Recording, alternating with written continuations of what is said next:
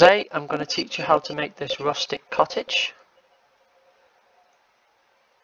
It takes about 10 minutes to make in creative. In survival it would probably take a bit longer due to obviously you can't fly. Inside we've got a nice fireplace, upstairs a second floor for your bedroom. Shouldn't be too hard on materials this, and everyone on your server or your single player world will want to move in. So this is how you make it. Start doing the framework. So for this you will need some oak logs or birch logs. I mean birch no, but spruce logs, you know, any type of log you want. You could even use wood if you wanted to, but obviously for the design I'm just showing you we will use oak. So what you want to do is you want to go first corner, you want to go up 4 blocks and you want to go on this top block across 3.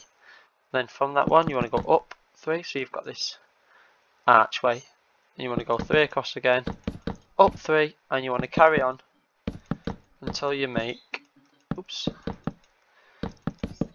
3 archways across this way and 2 across the front and the back.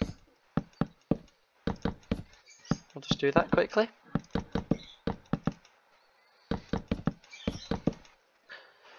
There you go, so you've got our main frame done. Then you want to do the roof frames, so you want to put one here, you want to put one here, one here, one here, and then this one you want to go all the way up and then skip the one in the middle just here. And again one here, one here, one here, and one here. So it looks a little bit like this, and you want to repeat this on the back. I'll just quickly rush through it for the purpose of the video. Like that.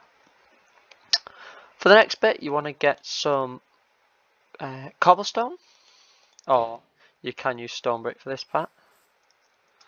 So and you want to go inside the house, you want to wrap around with cobblestone like so, and wherever you want your door. So on this one we'll do it here at the front, you just punch a hole out like so.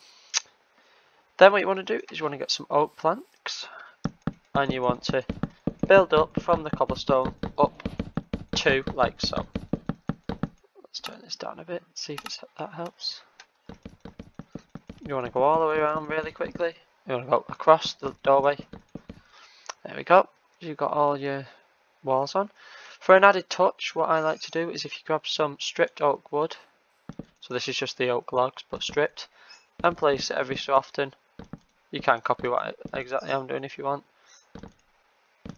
Just place them randomly amongst the wood, and it makes it look a bit more eroded and such. Put one there as well. Yep. Okay, so the next step is optional. You can use more wood, oak for this, or whatever other wood you have. But what I like to use is some light grey wool. You want to build up one here in the corner and build right the way across. Break the middle one, and basically fill in all the gaps, so it looks a little bit like this. Yep. Do the same on the back.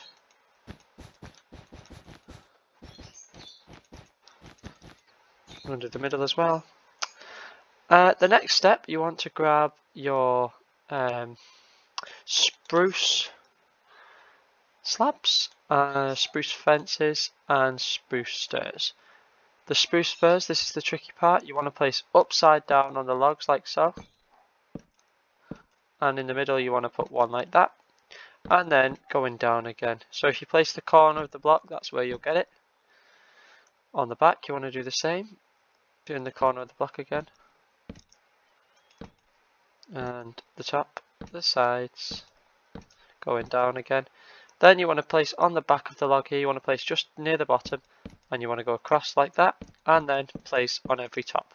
On the top here, on the point, you want to put slabs, and you want to do the same this side. There we go. And then the next step is you place stairs all the way along. If you stand a bit to the side it works, if you do that it will place a corner, so you don't want that.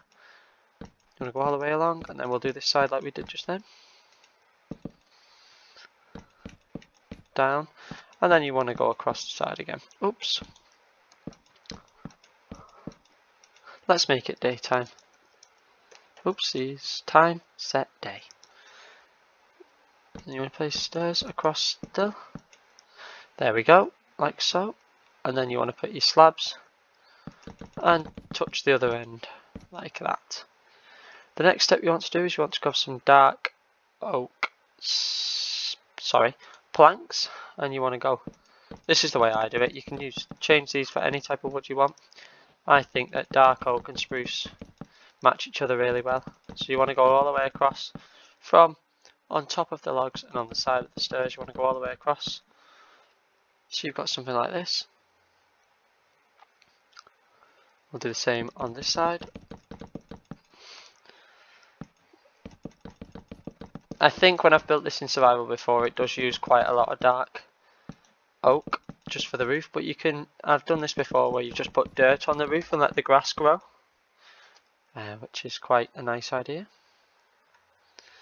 There we go. And then what you want to do with the spruce fences is you want to place one in the middle like so, one there, and I think, yep, one in here, one in here. We'll do the same on the other side. So we've got three, one in the eave, one in the east side, and one on that side like that.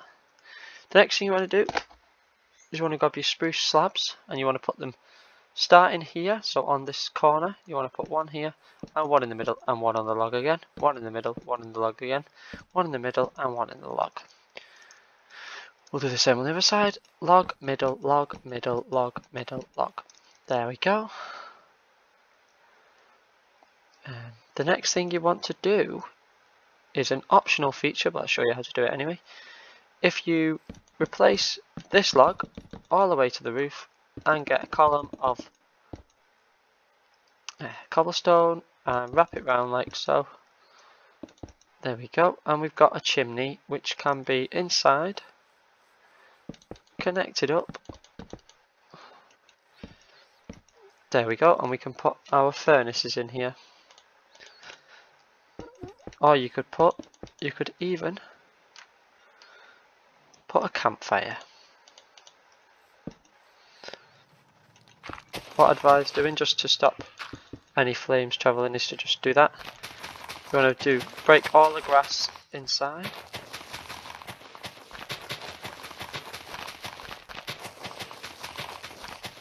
Put a nice floor in. I usually use birch for the floor. It's not useful. I don't like it for any other block apart from flooring. It's a bit too white for me for building with. You want to grab your door, which in my case I like using the big dark oak door. Then choose your colour of glass. I prefer to use white in this type of build. You just place windows where you want on the inside. I prefer to do them on the ends, so here, here, and on the front. Also what you can do, an optional extra, is start here, go up 3, and there you have your top floor. So we'll grab some, we'll use some more birch actually. We'll put another layer. You can use slabs if you want. I prefer to use the full blocks. It just adds that bit more of a cozy feel. And leave an open spot here for the flames to travel through. Put your furnace up here. Grab your cobblestone and wrap it round. What we'll do now is grab a lantern. Just place this on the top. There you go. We'll go downstairs. Have a look. Wonderful. And there we have it. That's how you make your lovely new rustic cottage. If you enjoyed, make sure to leave a like. If you've built it yourself, let me know. And thank you very much for watching.